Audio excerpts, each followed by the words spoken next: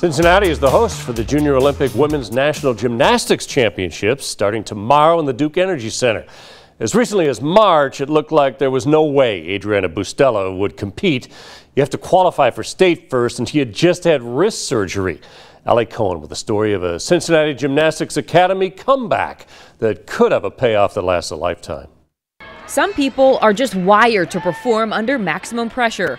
Mason sophomore Adriana Bustelo is one of those people. I felt like I was in attack mode. I was like, this is the only option.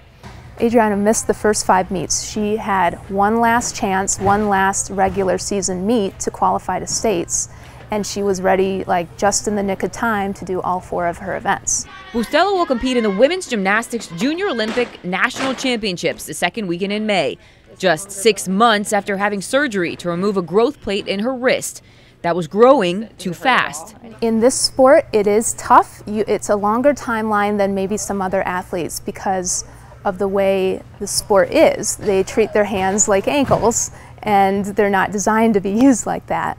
Nationals provides exposure for potential collegiate scholarship offers, and she needed to be there. She needed to qualify first and had just 1 month to prepare for the one meet that could land her a spot at state and then regionals and then nationals.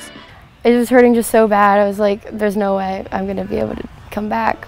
Doctors thought she might be able to return in time, but told her she wouldn't be able to compete in all 4 events.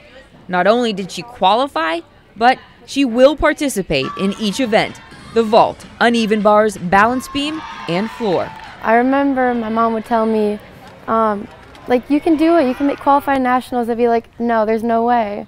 And then it just kind of clicked. I was like, maybe I can make it to nationals, maybe it's possible. It takes a lot of character and a lot of integrity to come back from something like this. The wires that allow Bustelo to do the improbable aren't the ones that come in the stranded, solid, or braided forms. But if they were, the stranded would be at work.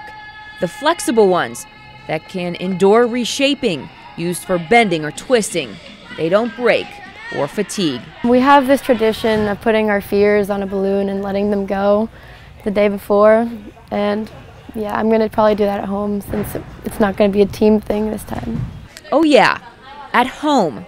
One of the sites for nationals this year, Cincinnati. Ali Cohen, Local 12 Sports.